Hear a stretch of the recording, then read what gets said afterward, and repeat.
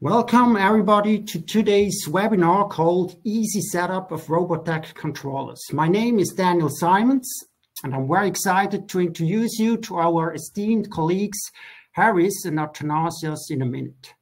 Before I do that, I want to give you some real quick information about the procedures of today's webinar. You might have noticed that you're all muted, and this is an intention. The only folks you're going to hear talking is Athanasios, Harris, and myself. However, you have the chance to enter your questions and remarks at the bottom field on the right side of your screen. We will monitor your questions and address most likely at the very end when we go to the Q&A session. We will also fade in some polls, two polls, between the different sequences where we ask you to answer a few questions.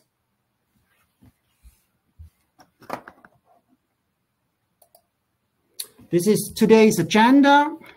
In a moment, we will introduce ourselves. Then Harris will give some insights about the new Generation 4 features, which I'm quite curious about. And then we'll hear about the auto tuning and setup of the motor controller from RoboteQ. We will also hear how you get support, and we'll hear about the safety brake switch system. Finally, we will have enough time for the Q&A session. This is your chance to get first-hand answers from the experts. Let's start. Harris, do you want to share some words about you?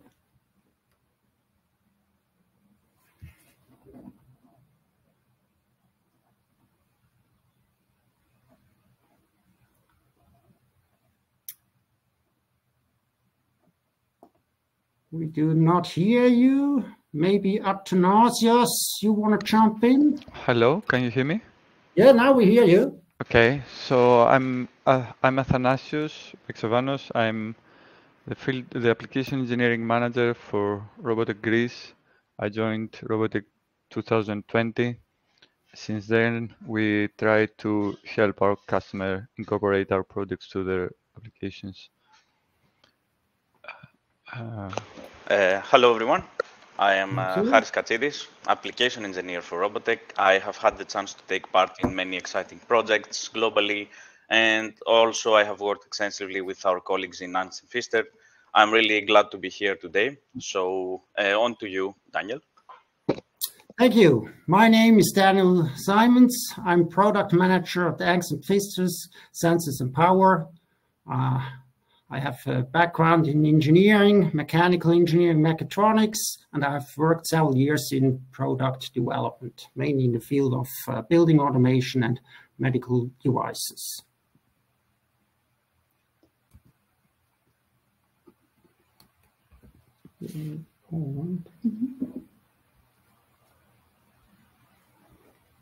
Now you should see the first poll on your screen with the first question. Are you producing HUVs or AMRs? Answer that with yes or no. And click Submit Vote.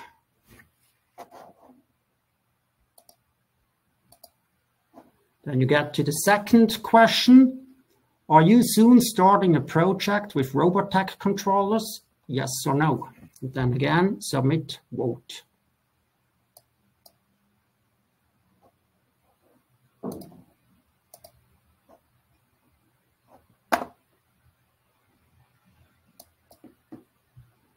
Now I'd like to hand over to Harris, who's going to tell us about the Generation 4 features.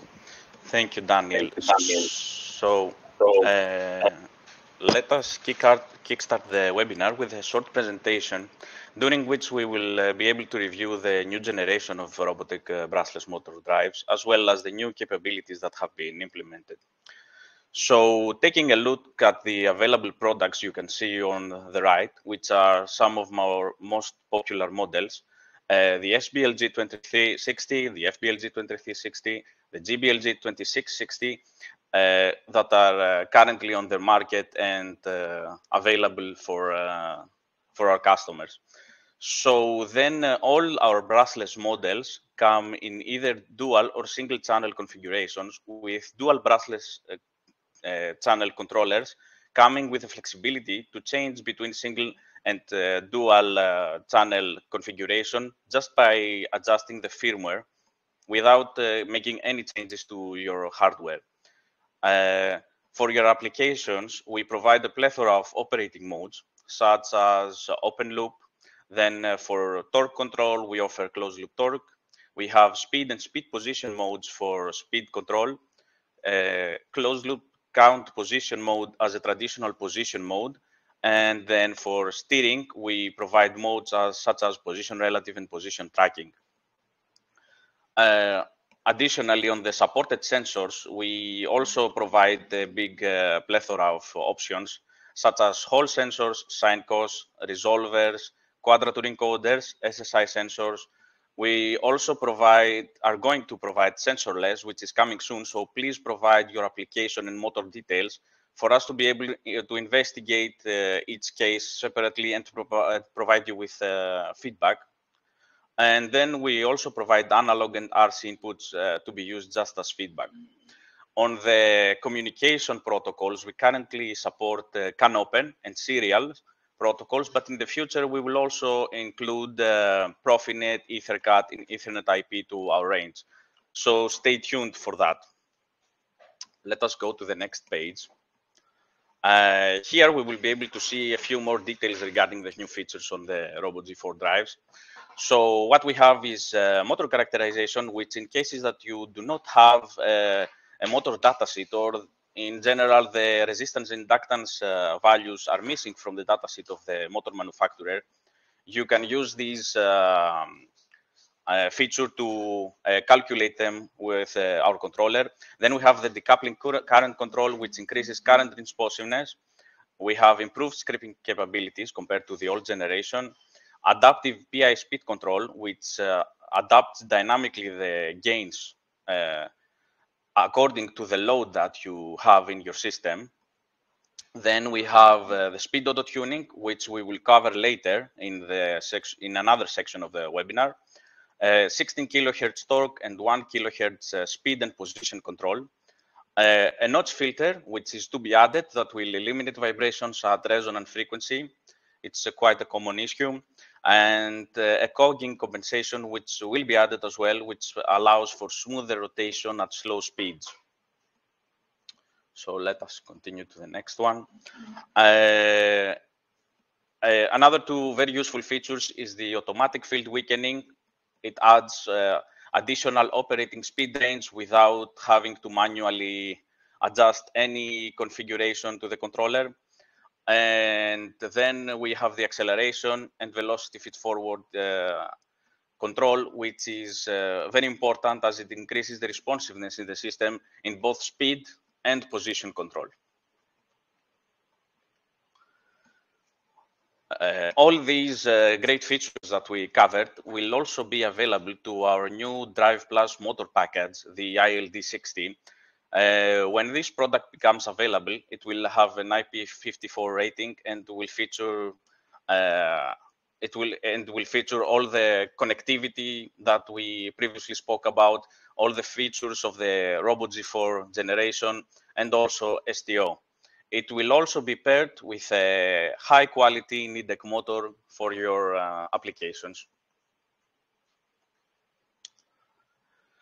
Now I present to you a very useful new module that we have developed and can be added to any system. It's the safety brake switch, which operates by triggering an electric PWM braking of the motor whenever STO triggers in the system. This allows for the vehicle to stop in a way shorter distance than what it would do with by just using STO. And it also allows for this stop to happen in a safety certified manner. This is very important as it can add safety in your system and save many cases that might end up in you having either material or person losses. So we will watch a video later with on this particular module that will allow you to get more information about it. So let us go to the next slide, which, so now let us enjoy the video that our colleagues have created for the easy setup and speed auto-tuning wizard.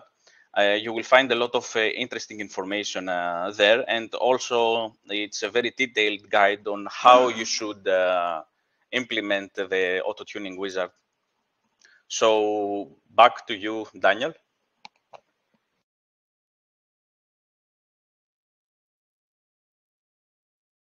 Sorry, Daniel, you're muted. Thank you, Harris. Very interesting. We'll start a video about the drives configuration and auto-tuning right now. Hello, and welcome to the RoboteQ training session on our automatic motor sensor and tuning setup wizard for our RoboG4 motor drives. I'm happy to be your guide as we delve into the intricacies of optimizing motor performance in an industrial setting. During this training, we will utilize a pair of brushless DC NEDEC motors and a RoboG4 drive, which we will configure and tune using the automated wizard.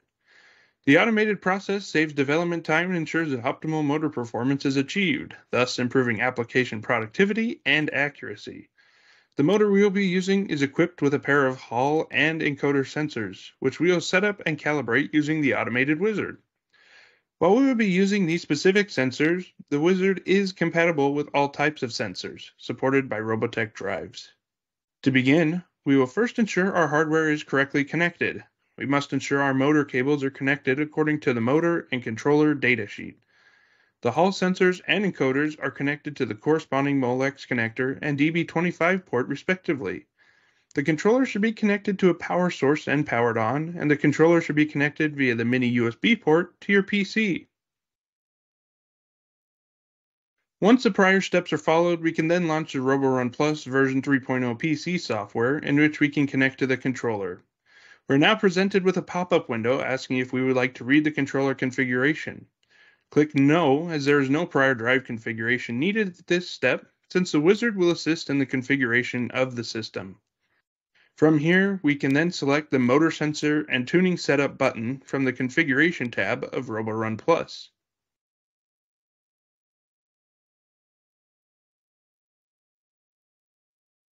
Once inside the tuning wizard, we are welcomed on the first page with an overview of what the wizard will accomplish. We could go ahead and then click Next. We are prompted to ensure that the motor is free to move and that all load is disconnected, along with some warnings about motor movement and sensor connections. At this point, our AGV is lifted with no load on the motors, allowing them to freely rotate. We can then click Next. In the next page, we are presented with the motor configuration screen. For this, we will need to reference our motor datasheet to obtain the essential parameters. The first parameter is the number of pole pairs. If the datasheet lists the number of poles instead of the pole pairs, you simply divide the number by 2. In our case, our datasheet lists 10 poles, and thus we divide it by 2 to get 5 pole pairs. Next is the amps limit, which is the maximum current that the drive is allowed to provide to the motor. This should be set as the maximum current of the motor.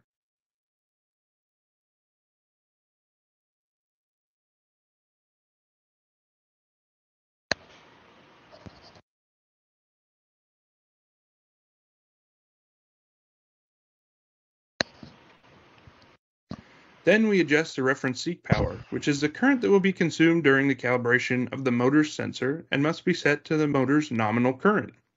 Our motor is rated for 21.6 amps. The motor direction will need to be set depending on the application. Since we are using our dual channel motor controller in an AGV application, we will set channel 1 as inverted. Please note that in electric vehicle applications using differential drive, setting one motor direction as direct and the other as inverted will result in the vehicle moving straight when a positive motor command is issued for both motors. The actual direction of each motor may vary depending on the motor phase sequence, therefore always test with care. The Molex input is used as Hall sensors. Since our motor's incorporated Hall sensor will be connected here, Next, we set up our sinusoidal angle sensor to Hall plus encoder. Using this combination of both sensors allows for the most precise commutation and ensures the most accurate results. Lastly, set the encoder's resolution. This is the number of the sensor's pulses per revolution. Our motor has 4,096 pulses per revolution. We can then click Next. The system will recognize we are utilizing trapezoidal switching mode and will recommend we switch to sinusoidal commutation, which provides quieter motor performance with less torque ripple. So we click Yes. We will then be presented with the motor sensor setup procedure, which will align the sensor with the motor phases. Click the Run Setup Procedure button. The motor will move slightly during this step. Let this finish. Note that in dual-channel controllers, the motor sensor setup will not be established if both motor sensors are not connected in both channels. In case a configuration wizard is used to configure only one channel, the sensor error detection on the unused channel should be disabled.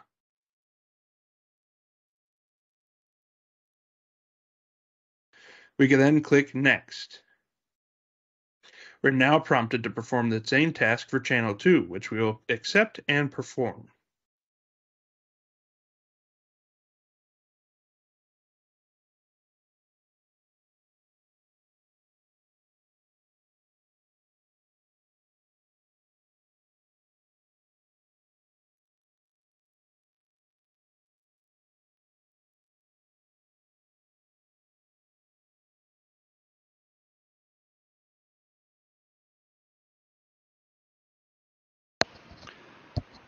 So we finished with the motor sensor setup, which is very important part of the configuration, and it's very important this to be performed without load. And having done this part successfully, it allows us to control the motor in the most optimal way. So let's see now about the current loop tuning.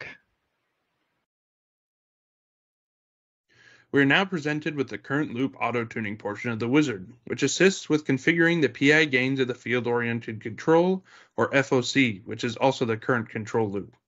The FOC loop utilizes a cascaded control loop with other operating modes, such as speed and position modes, so its configuration is necessary. Please note the warnings on this page about the motor being free to move without any load and the motor movement and noise warning. Click Next.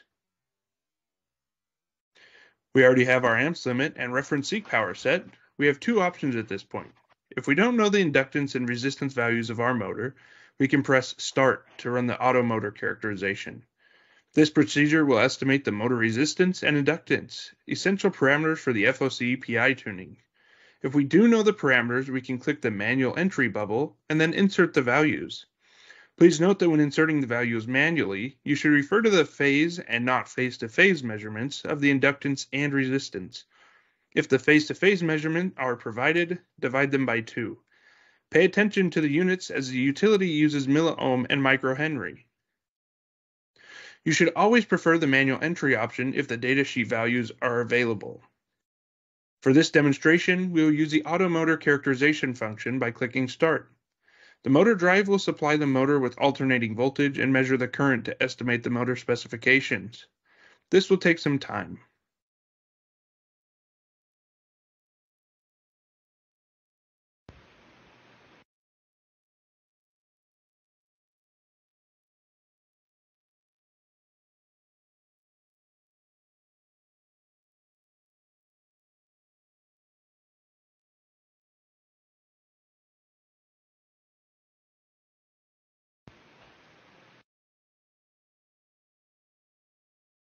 Once complete, click Next. Here you will be requested to select an FOC bandwidth. The FOC bandwidth determines the responsiveness of the current loop. We will start by selecting the slowest possible bandwidth of 50 Hz. This will not be the final setting, but we will use it to explore the impact of different bandwidth settings on the current response. At this point, we are locking our rotor using the motor's built-in electromechanical brakes to allow for an easier time applying the motor current. While this will provide an easier time with the graphing, it is not required and you will still get optimal results without locking the rotor. Click Next. On the next screen, we can configure an input waveform and monitor the current response of the motor. Some waveform settings are adjustable, such as the amplitude, period, and the number of repeats. Change the default period to 50 milliseconds to prevent the rotor from moving when applying the command. Avoiding movement of the rotor will allow the motor current to reach the target value easier.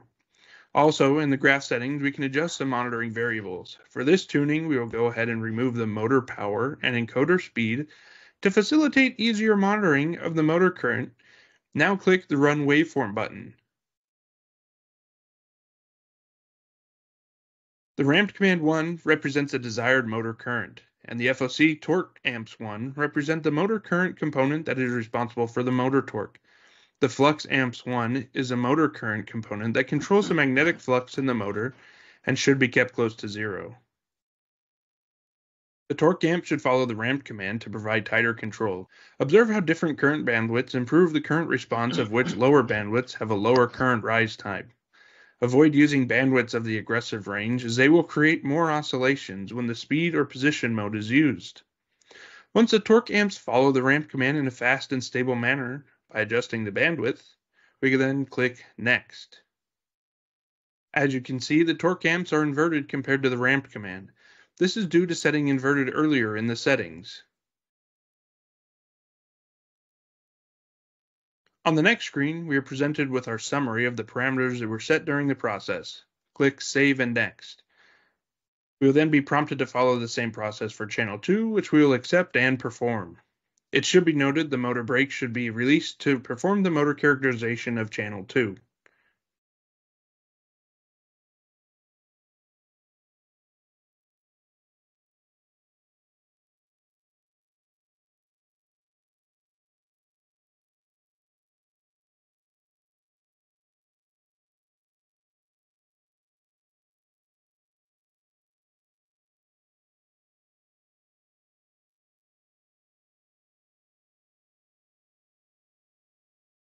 At this point, the motor brake is engaged to perform the FOC tuning.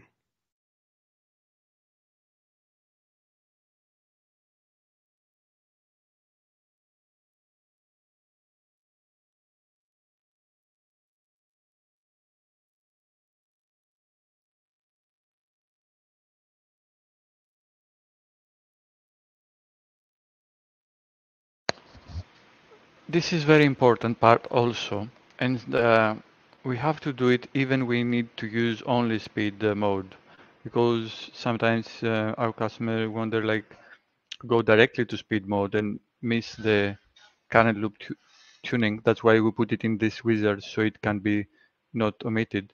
In order to have the best control of the current, we need to have also the current loop, even if we use speed mode in our application. This way we control better the current and the torque and avoid the current high currents and things like this. So let's see now the speed loop tuning. We're now presented with the speed loop auto tuning portion of the wizard. Please note the warnings on this page about needing the previous steps to be properly configured. The motor should now be installed with load attached, along with space for the motor movement. In our case, we will now place the AGV on the ground to proceed. The motor will operate in closed loop speed mode. The power source should be capable of absorbing the regenerative energy during the motor deceleration, or you should incorporate a shunt regulator.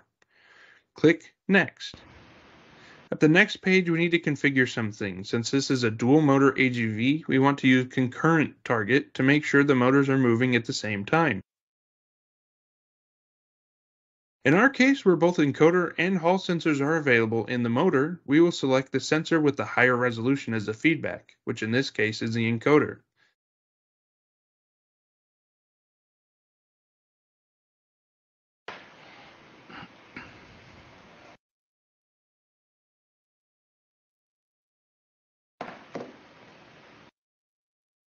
Click Next. On the next screen, we have more motor parameters to set. We need to change the movement to linear, traction to AGV traction, where the linear movement will allow us to set a safety zone radius in meters.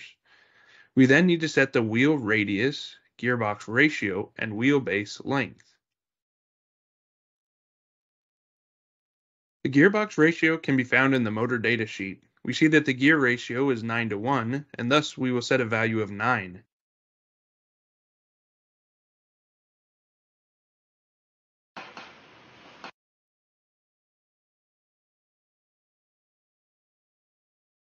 We then need to finish the motor parameters. We set the max speed, then we set the acceleration and deceleration values, which 2000 in this case should be acceptable for this application.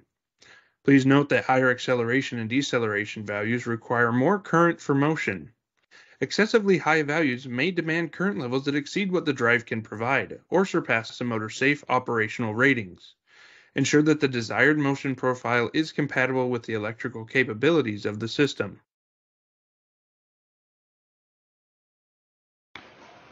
Here, the amp limit should be according to the actual load in order the algorithm to have better results. It's important to set the motor torque constant, which is measured in Newton meters per RMS amp. This parameter is used in torque control mode to provide the direct torque command. The drive will calculate the required motor current based on this parameter. Pay attention to the units as they are in Newton meters per RMS amps. Click Next. On the next page of the speed loop auto tuning, we must ensure our brakes are released as the motors will run. Select the Start PI Tuning button and wait for this process to finish, in which the motors will run.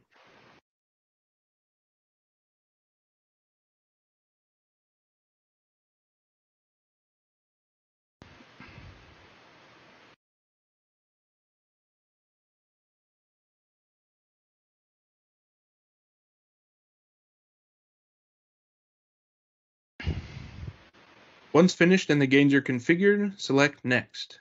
On the next page, we will select the speed loop bandwidth.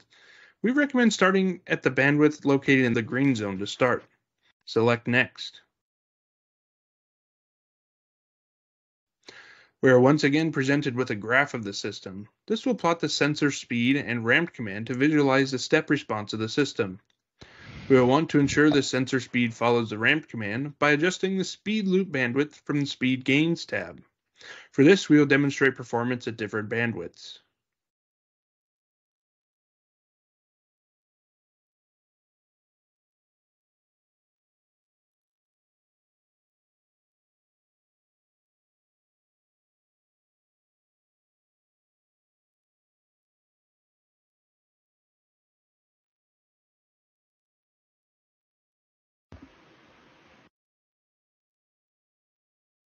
Once the performance is within spec, where the ramped command is followed by the motor speed, we can then press Next.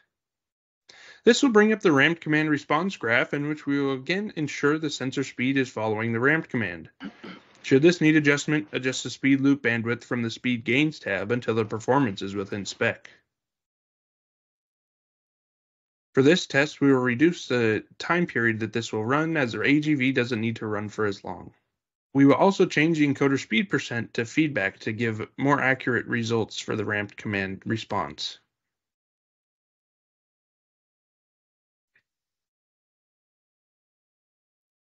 Again, once the performance is within spec and the feedback follows the ramp command, we can then press Next. So here we fine-tune, we change the bandwidth, and we can have better response according to our application demands. You see how the response is coming closer to the command as the bandwidth is increased. As we can see from the graph, our feedback closely follows the ramp command. With the performance within spec, we can press Next. This will present a summary window summarizing all the configuration parameters that are changed for the system. Click Save and Finish to finish the auto tuning process.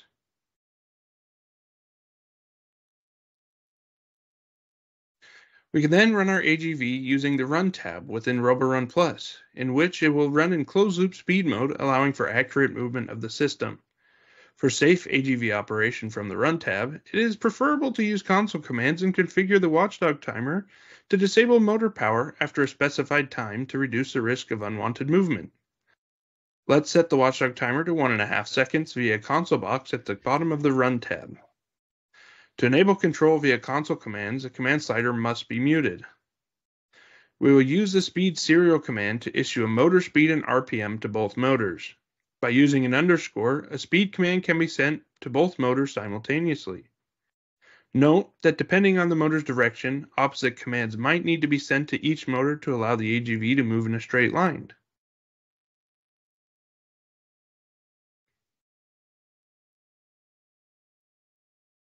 The command can then be reversed to move in the opposite direction.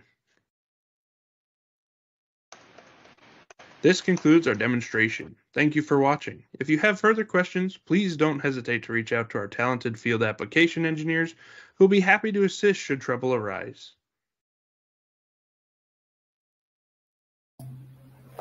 So that was quite impressive. It only took 20 to 30 minutes to set up the whole controller.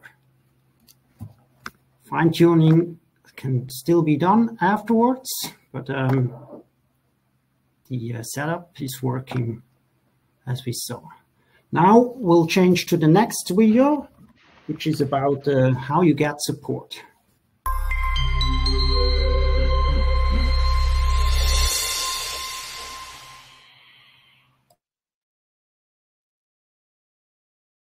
Hello and welcome to this demonstration of how to make a support request with RoboteQ. Let's quickly go through the required steps. Step 1. Access the RoboteQ's online knowledge base. Visit robotek.freshdesk.com and search through the knowledge base. There, you can explore various technical articles, including how-tos and troubleshooting guides. Make sure that you review the detailed troubleshooting guides covering all fault, motor, and status flags.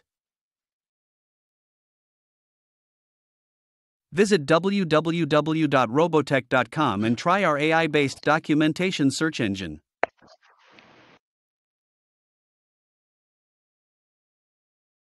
This engine will search through our knowledge base and direct you to the respective sections that contain the answers. Additionally, the GPT plugin will provide a comprehensive response.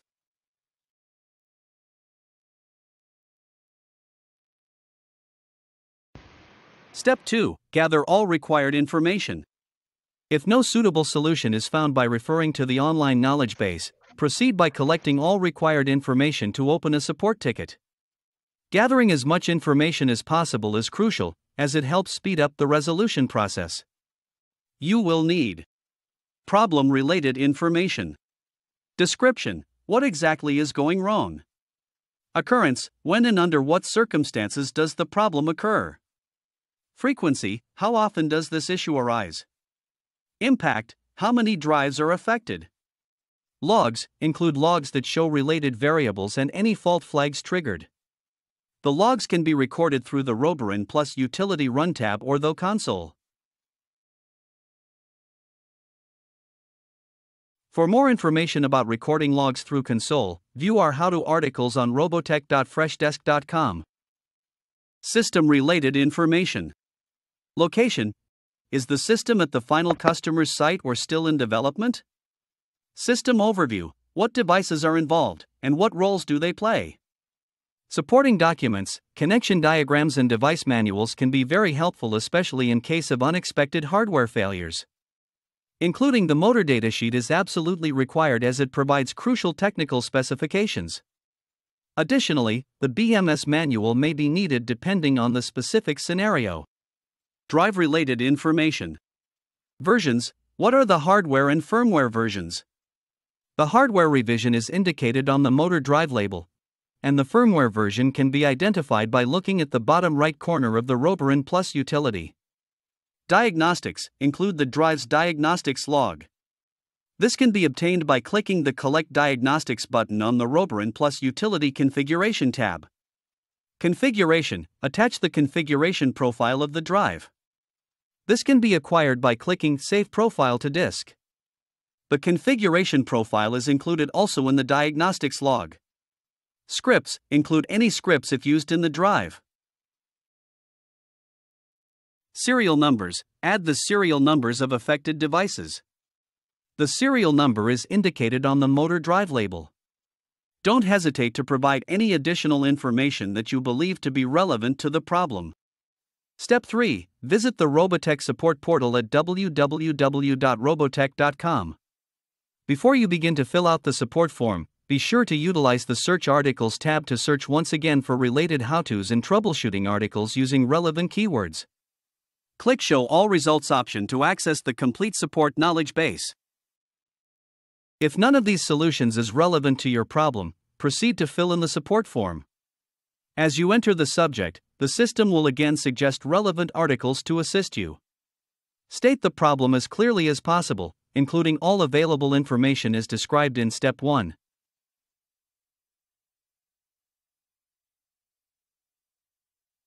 Set the inquiry type.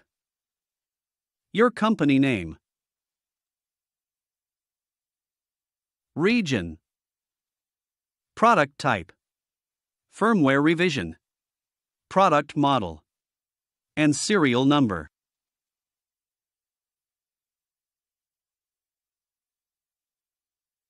After submitting the form, a technical support ticket will be created and assigned to a field application engineer, FAE, based on your region. It is very important to use the support portal to create a new ticket. Do not directly reply to old tickets or email directly to our support address, as this can reopen old tickets or create unassigned ones, causing your request to be overlooked. Once the ticket is created, your assigned FAE will reach out to guide you through troubleshooting. Following their instructions promptly will help resolve your issue faster. If required, the FAE may request a remote session. These are preferably conducted through TeamViewer or AnyDesk.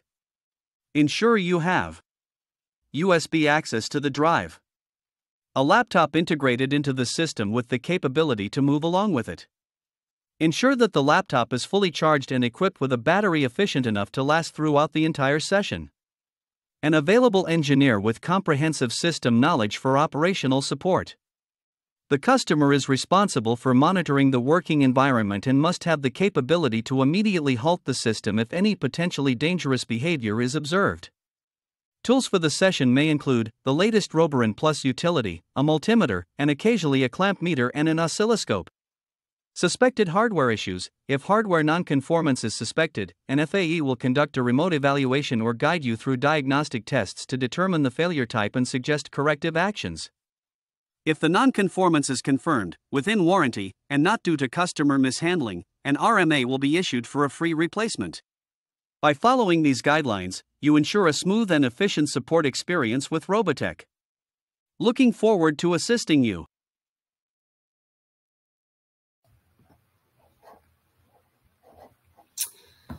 Thanks for that. It was quite helpful.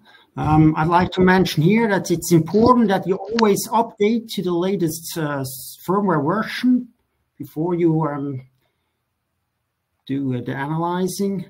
And first level support is always Angst+PfisterSensorsandPower. It's very important for having quick solutions of the problems you face to have as much information from the beginning. That's why we prepared this video, because it ends up having a faster resolution of what you want to deal with, what you're dealing with. And now our next video is about a product that came as a need from many HV manufacturers that wanted to decelerate safety the vehicle and avoid injuries and damages. So let's see it.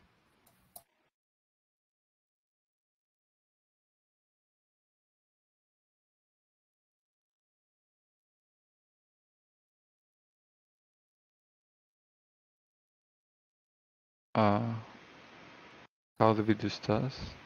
Yeah, it's loading. It will come in a moment. Okay.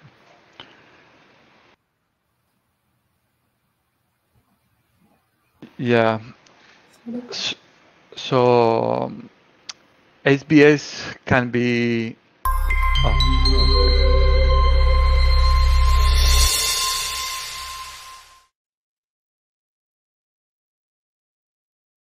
An emergency stop mechanism is an essential feature for any mobile robot.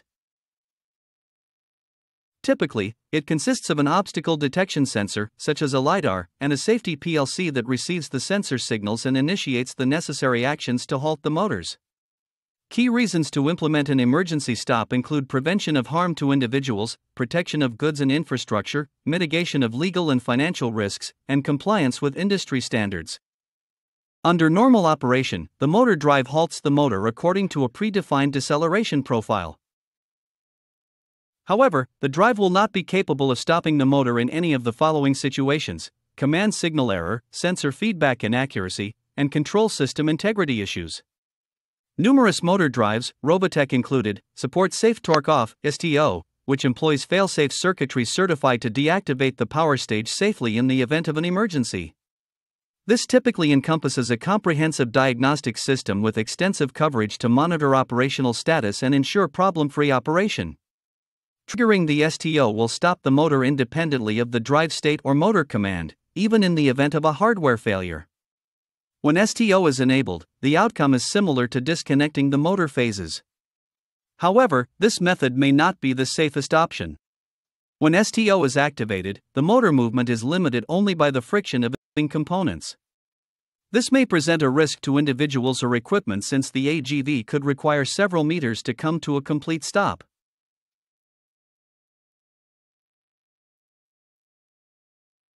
To mitigate safety risks, the motor must engage active braking when the STO is triggered. One solution is to short-circuit the motor phases when the STO has been triggered. The back EMF of the motor will generate a current in the motor windings, creating a braking torque. RoboteQ Safety Brake Switch (SBS) is an effective solution designed for motor braking. It operates by shorting the motor phases once STO is activated on the drive. This process results in a rapid and safe motor stop, significantly decreasing the time required for the vehicle to come to a complete standstill. The SBS system features dual power switches for each motor phase, enhancing reliability and meeting Safety Category 3, Performance Level D standards. Its solid-state nature allows for immediate response, and the built-in self-test function ensures operational readiness. Additionally, it includes comprehensive diagnostics for failure reporting. From the STO perspective, SBS functions as a link between the safety PLC and the motor drive. It receives the two safety control signals from the safety PLC and relays them to the motor drive. The motor phases are connected to both the motor drive and the SBS using dual connectors. When the STO is triggered, the power stage is turned off, resulting in the motor phases floating. Then, after a brief delay, the SBS initiates a three-phase short. Furthermore, the SBS can take control of the motor's brake, engaging it after a delay determined by the product variant, to ensure the motor is at a complete stop. To further improve braking torque, SBS employs a patented technique where the three-phase short is pulsed through the motor phases, rather than applied constantly. This approach enables the motor to stop even faster than it would with a simple constant three-phase short, as varying PWM duty cycles produce different levels of braking torque depending on the motor speed. The products can be ordered with a fixed PWM duty cycle based on the application's needs. Now, let's move on to a real-world example.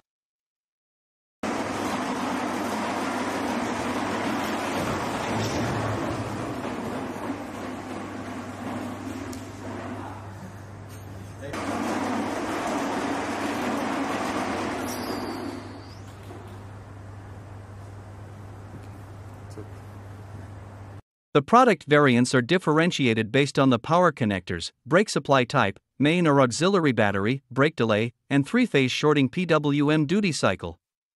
This concludes our presentation. Discover more about our products and easily place your orders online at www.robotek.com. Thanks for watching.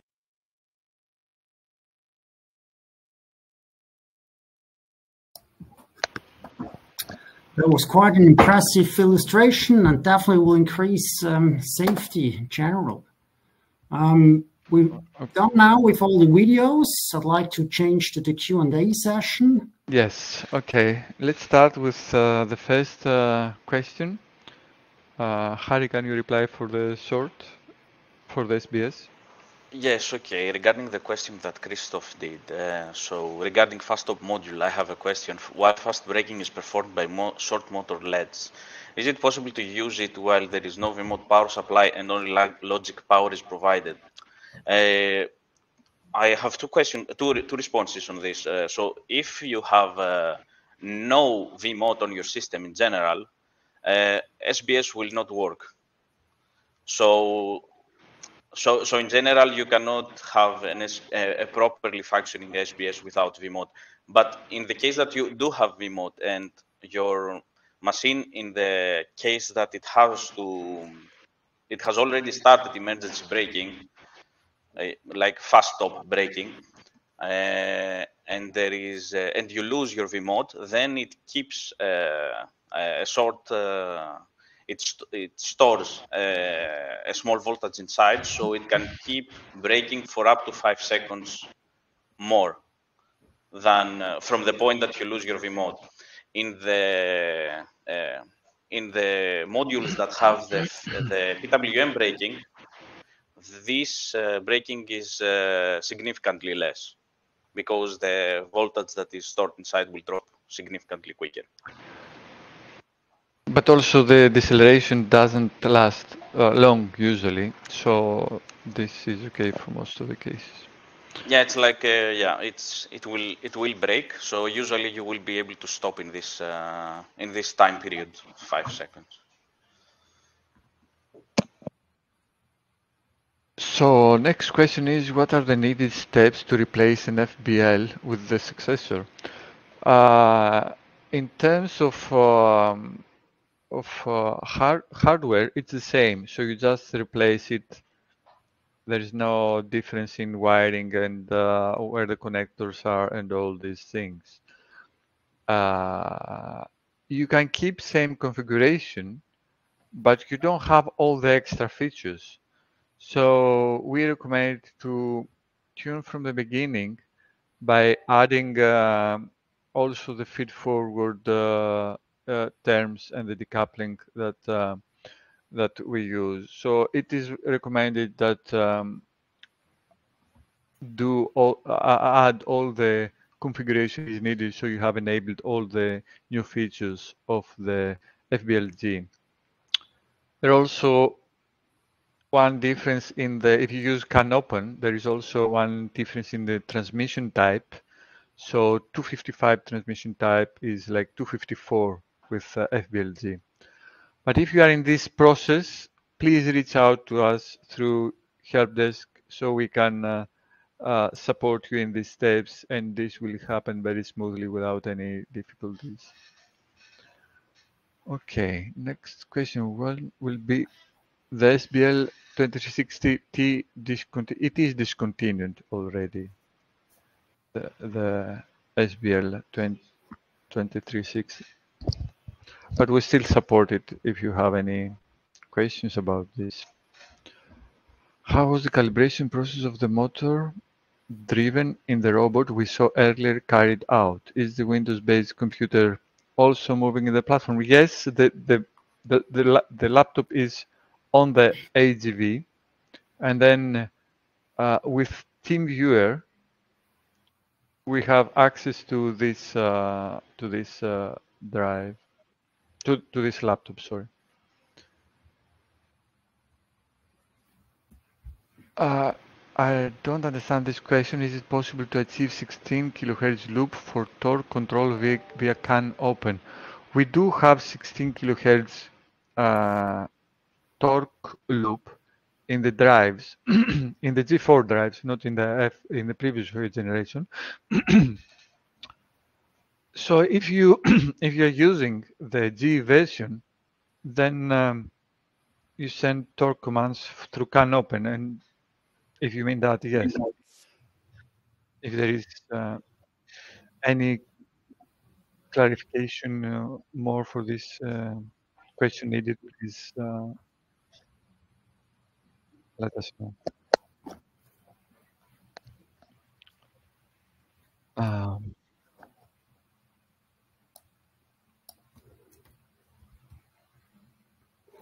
There's one question that comes quite frequently. We have heard about the new generation 4, the brushless motor controllers. A question that comes often is, will there be a DC version? And if so, when? Yes, DC version will be available about beginning of August. The firmware will be ready, and you can just use this firmware to the G version products. And another question that might be interesting of most of us is about the ILD60. We've just heard about it. Will there be different versions and sizes? Yes, I can't tell when. There will be some 089 with the motor that we have, the 089 size and the 040 size. It is planned to have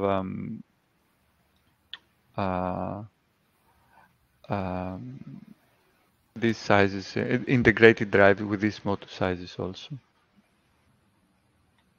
Thank you.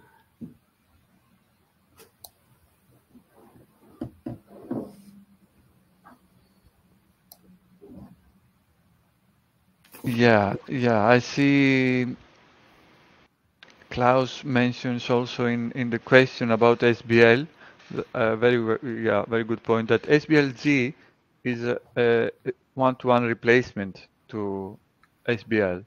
So you don't have to worry that SBL is discontinued. You have a replacement that you can continue with your applications with much safer products, because running in 16 kilohertz in the current loop prevents many damages that could happen due to high currents or fast raising currents that we wasn't able to detect with the 1 kilohertz that we had earlier.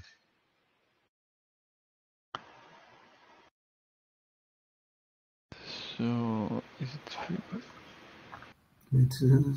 is it frequency for internal loop only, not for control data? Yes, 16 kilohertz is only for the current loop.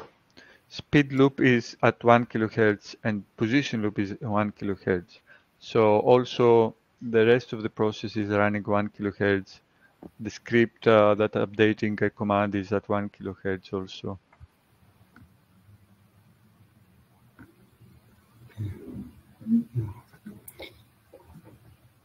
Further questions might come. I'd like to use the time quickly for our second and last poll.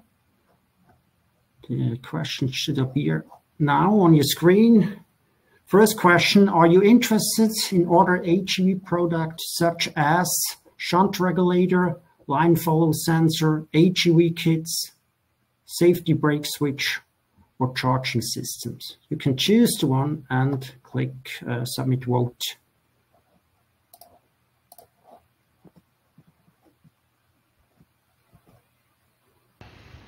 And the next question, did you know that Angst+PfisterSensorsandPower offers a wide range of sensors, power supplies, and other customized products? Yes or no? And submit vote.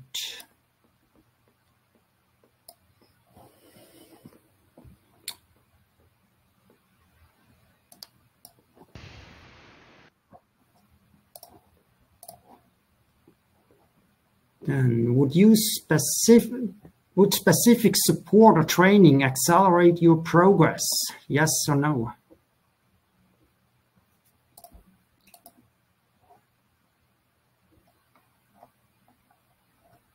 That's it about the poll. Thanks a lot. This will help us, your answers will help us to improve our service and support. So it's appreciated to answer them. Do we have any more questions?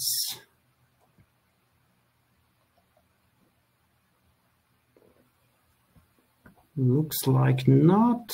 If so, you still have the chance to enter the questions later on in the chat. We will answer them, or you can contact us directly.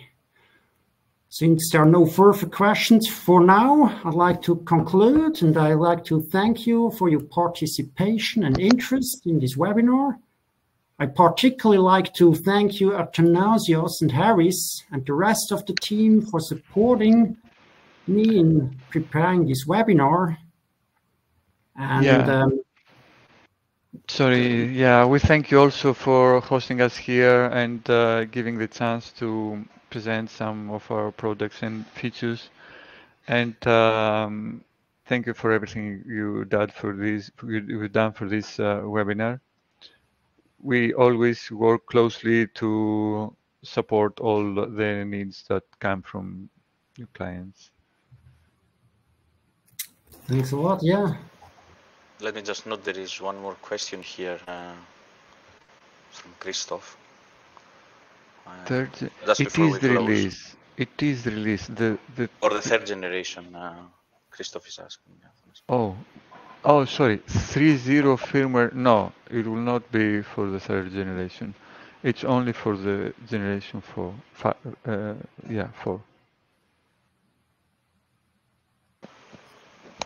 Okay, and then for your information, this video we just cut throughout the webinar will be available public. So if you have, you need to look back, get the information, there's always a chance to see at it again.